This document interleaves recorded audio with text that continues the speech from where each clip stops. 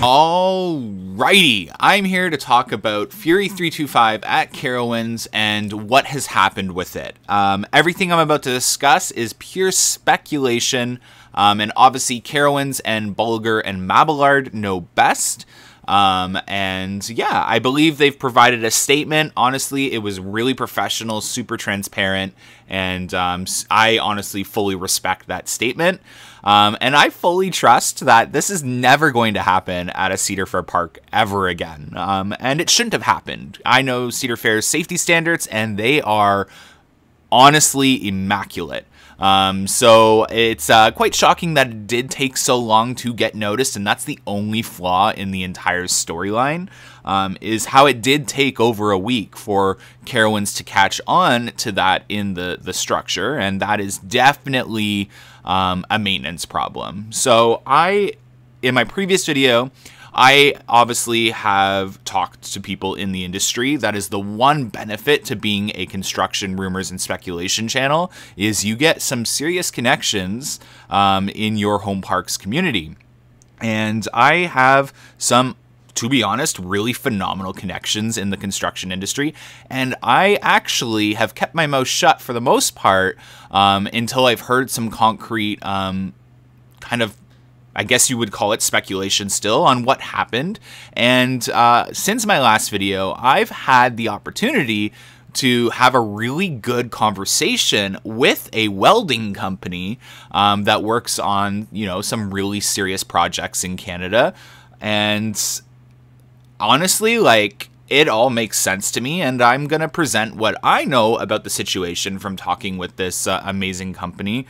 And I know this company would 100% know what transpired or what could have been avoided, and I'm going to share that information, and obviously take that with a grain of salt because it is just speculation.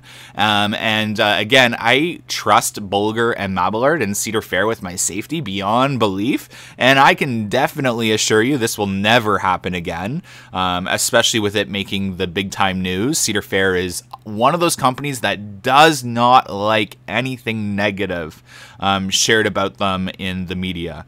I do want to talk about, I think this was such a serious topic of discussion, and honestly, hearing all the speculation and like the assumptions in the community, it's been kind of a turnoff.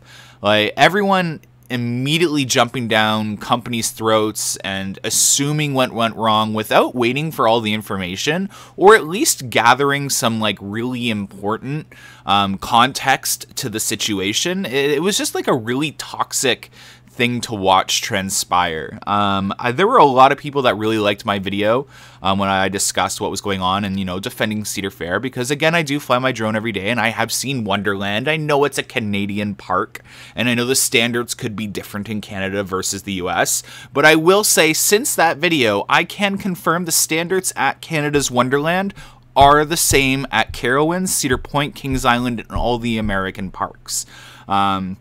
So what you're seeing on my drone camera of Cedar Fair doing their due diligence to analyze the rides and maintain them is the same standard that all the American parks follow. And I can stand by that comment full-heartedly now. I do want to say that everything, again, that I'm about to discuss is the opinions of myself, and again, not concrete because it did not come from Cedar Fair or Carowinds, and only they know truly what has happened. But I do want to discuss a few things that I've learned. So a lot of discussion has been going on about the specific support type that was supporting that section of the ride, and a lot of people have discussed the specific welding joint of that specific support column. In the welding community, because there is one, this specific support and weld job is actually viewed as kind of like a bad practice, I guess you could say. Having two welds so close together could lead to situations like this. It could have been easily avoided given the amount of tension in that area probably saw with the load of the train and the location of that weld. Over time, that weld with the diagonal brace and the weld from that connection plate are too close together, possibly touching at some points or even overlapping, which creates a very tight location to even maintain or reach that weld for a person to perform their weld job. So again, it could have been poor quality in a critical tension zone. But that, again, that is an assumption. And we see this on some B&Ms, like, for example, at Six Flags Over Georgia, I believe it is. And then even at Canada's Wonderland's Leviathan, plates have been added in high-tension areas on those style of columns or support columns. Again, this is to help alleviate high areas of tension. And it looks like this could have been one of those rides where it needed those plates or a little bit extra welding to support in those weaker weld points, if it is that. Again, keyword, if it is that. This is just speculation. So if you look at the way the failure sits completely detached, there is a slight offset. This indicates that there may have been some lateral deflection, some preload on the column, applying tension, bad tension at that, in the area where the crack initiated, even without the train on it. So that would add to the load of the train on the column. To move the column that far, especially considering it has a diagonal brace, would take fairly significant force. But having said that, I don't consider that amount of offset excessive and is probably normal within the load calculations. There's also a chance the offset was caused by slight movement of the adjacent columns because of increased loads due to the column failure and or sagging of the unsupported track section, and it may be caught in person. So again, this is one of those things where Cedar Fair's standards for maintenance, and again, this is not me pointing blame, but it should have been caught. For example, anyone in the industry knows that hairline fractures occur on rides all the time. Like every theme park in the world, every ride in the world will get a hairline fracture, and it is up to the maintenance to discover these, and they are usually 100% of the time caught, and caught really early, and they're fixed very cheaply and very quickly and efficiently. And it takes a really long time for a hairline fracture to turn into anything serious. For example, as you saw in the video, a lot of these rides are over-designed, and I can confirm after talking with a couple of people that even Fury 325 was in no immediate danger. It is so over-designed. You saw it, like a fully loaded train at like a really high tension point, essentially barely moved, again, to the naked eye, barely moved. Like, it was able to support itself. Obviously, over time, like the fracture, it becomes more and more. But I just found all this information really interesting. So why did it crack is a question. There are so many variables. I don't believe the column is under-designed, but it's possible given the speed of the coaster through that section. One thing that caught my eye about the layout / column design was that the diagonal brace that the crack propagated from across the top of the weld is under tension, being pulled essentially. Had it been on the opposite side of the column, it would be in a compression, being pushed, and we probably wouldn't be having this conversation if that were the case. Steel performs better in compression than it does in tension. Seeing the ground surrounding the track, it was unnecessary for that brace to be on the inside. It should have been on the outside of the curve.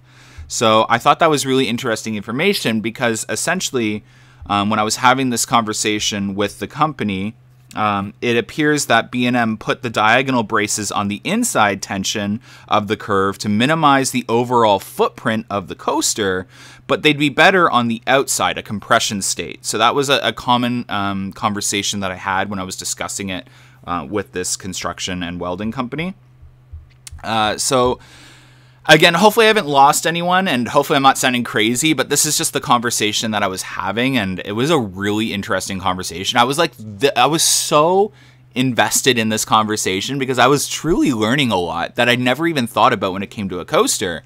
And it's funny because these design flaws happen all the time, and it's a common thing. For example, as you just saw, Yukon Striker had a sinking footer, a bobbing footer, and it was an easy fix. And you didn't even need to fix it right away. It ran the rest of the season with a temporary fix on it, and then when the off season came, they did a permanent fix on it. And I think that's exactly what's going to happen with Fury 325. So I'm going to give you guys a very dumbed down version of like what the common practices for maintenance at a theme park. And this isn't Cedar Fair, this is every theme park. But essentially every morning, a maintenance mechanic does a track walk, which is a visual inspection from the ground looking for anything unusual. This is where it does become a little, you know, like, come on, Carowinds. They had at least a week, if not more, to see that thing. I'd argue it was visible for at least a week based on the coincidental photo from the week prior. In my opinion, from the company, again, not my opinion, sorry, that's the primary failure. One individual, maybe two, depending on the shifts, did their track walk and failed to spot it. I believe I can really only speak from their current job and their construction company, that Cedar Fair did meet and continue to meet and exceed, and this company did stress that they know that, you know, a park like Wonderland and Cedar Fair exceed all manufacturer, state, and provincial regulations with regard to inspection and maintenance. So I do want to stress this. This is a company that doesn't even work with Canada's Wonderland, may I add, but they said that Cedar Fair and a park like Canada's Wonderland is known in the industry to exceed all manufacturer, state, and provincial regulations with regard to inspection and maintenance.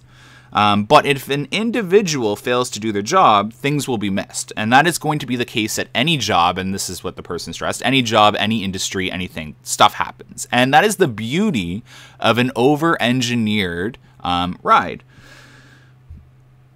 The system to catch a major crack in a structure, ride, anything in the industry is there, but if the individual is complacent, inexperienced, or distracted, it'll be missed. But yeah, so that's essentially everything I kind of like learned about the incident. Again, it's a very complicated situation. It could be as simple as a difficult welding job. It could be as complicated as, you know, rearranging the support design for that area, as I mentioned earlier, and it could be as, you know, complicated as redesigning the footing map for that specific section, or just as simple as you saw with Leviathan, adding a more bracing to high stress, high tension moments of the ride. So again, none of this is concrete. Again, this is all just speculation. I wanted to pass on what I had, you know, I'd taken some time. I didn't want to make a video every day about Carowinds and give you guys some really scary or, you know, predictions about what was happening or if it was going to open soon. I wanted to get some concrete information, so I reached out to a lot of my sources and people in the industry and got you guys as much information as I possibly could about what was going on at Carowinds. Hopefully you guys enjoyed this. Thank you so much for taking the time to watch this video and get a better understanding of what possibly could have happened. Thanks so much. Have a good one, guys. Bye.